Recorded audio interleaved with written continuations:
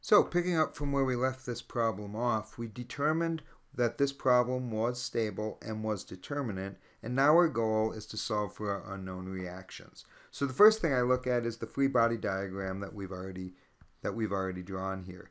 And I can see we've got 1, 2, 3, 4, 5 unknown reactions. I have a single free body diagram, so I have too many unknowns. So what I need to do is break this apart. So let's go ahead and break this into 3 free body diagrams, and we'll analyze each one. I'll go ahead and do that down here.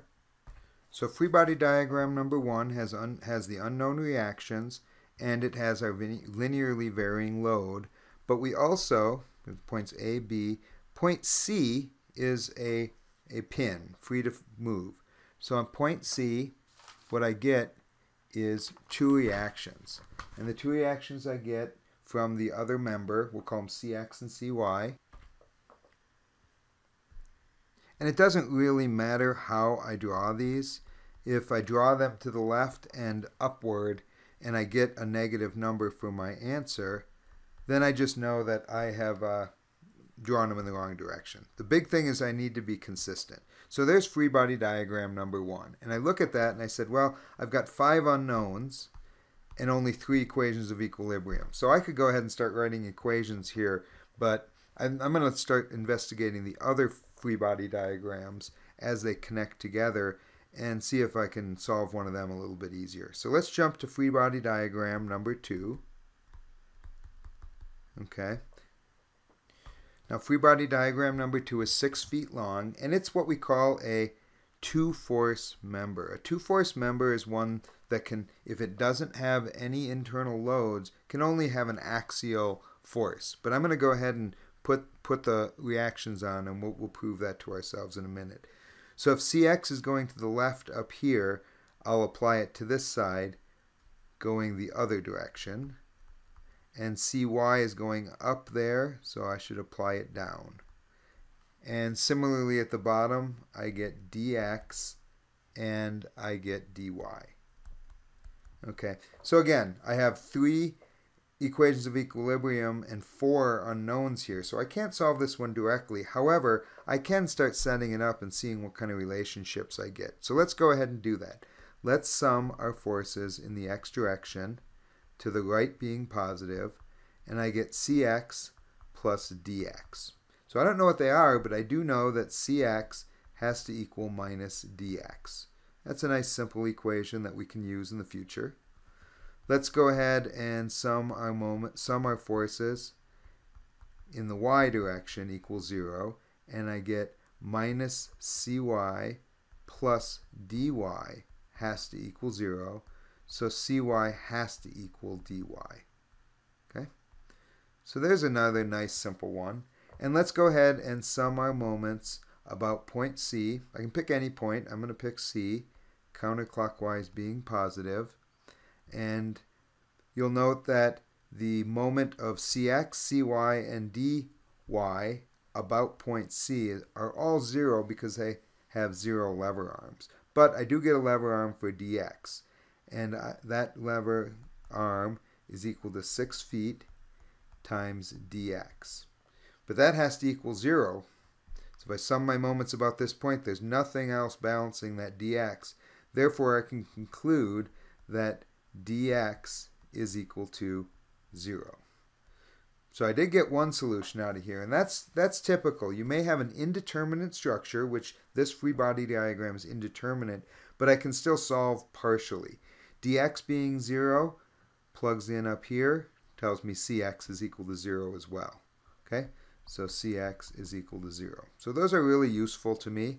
I can go ahead and write that in right here. 0 kips, 0 kips, and 0 kips. And I have this relationship here where Cy equals dy, which is going to help me. So let's jump down to our next free body diagram. And I've put in our unknown reactions. I've put in our resultants of our inclined load. And then I'm going to go ahead and put dx here and dy here. Now we know that dx is equal to 0 from up above. So now we have for free body diagram number 3. Okay, 3 unknowns and 3 equations of equilibrium. So we can go ahead and solve this one. So let's go ahead and do it. Let's look at the sum of the forces in the x direction to the right being positive, half d equals 0, equals dx minus 3 kips plus rex. But we know that dx has to equal 0 from up here, so we can conclude from this that rex is 3 kips. Okay. And does that make sense? Sure, it makes a lot of sense. We have a horizontal force of 3, and the vertical member up here from free body diagram 2 really can't provide any resistance. So it makes sense that rex is 3 kips. Next question, we need rey and dy. So let's do a moment equation. Sum of the moments. Let's sum the moments about point D, counterclockwise being positive.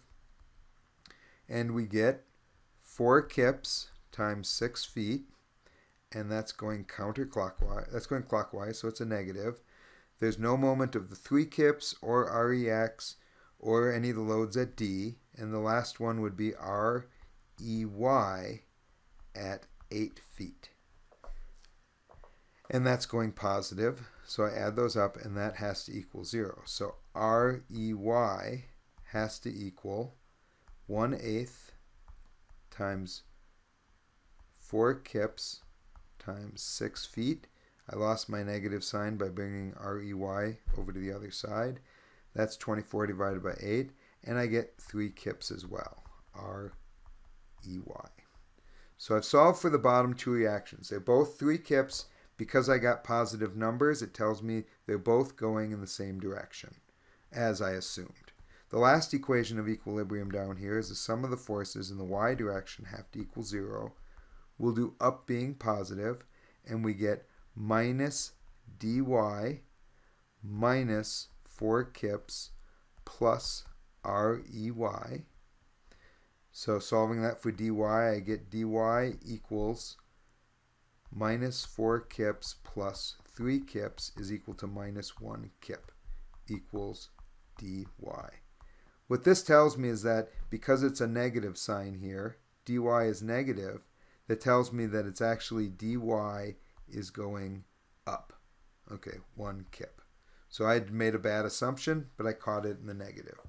So now we can back substitute through our other equations. If we jump up here, let me zoom out a little bit, and we can do some back substitution. We can take this and plug it in here, and we get cy equals dy equals minus 1 kip. Again, let's keep that negative in there, or so we can track it through. And this brings us back to our first free body diagram. Now cy is equal to, we just said minus 1 kip, which is the same as saying it's 1 kip going down. Okay. Now we only have 3 unknowns in free body diagram number 1, and we can solve them. So let's go ahead and solve the easy one first. Zoom out a little bit here. Sum of the forces in the x direction equals 0, to the right being positive, equals rax minus cx. Again, we can see cx is equal to 0, so we can conclude right here that rax is equal to 0. Makes sense. No horizontal loads applied, so no horizontal reaction. I'm going to sum my moments about point A equal to 0, counterclockwise being positive. The forces at RA drop out because they go through that point. CX is 0. So let's just go left to right. I get 8 kips per foot times 9 feet over 2. That's the area of my triangle. So the resultant is equal to 8 kips per foot times 9 feet, which is the whole to bottom, divided by 2. And it acts at the 1/3 point. So the 1/3 point would be 6 and 3. So that acts at 6 feet from point A. and it's going in a negative sense. Okay, it's going this way, so I have to have a negative on there. I get RB y times 6 feet, and then I get our CY. CY, so this one here is going this way, and the last component I get is CY times 9 feet. Okay, the way I've got it drawn, CY is going this way, but when I put the negative in front, negative 1 in there, negative 1 kips, it's really important to watch that sign. I end up with 0 equals minus 8 times 9 times 6 over 2, that's kips per foot, that's feet, and that's feet, plus, that's a negative, plus 6 RBY minus 1 kip times 9 feet. Okay? So that was a plus the way we were drawing it, but the negative comes from the negative 1.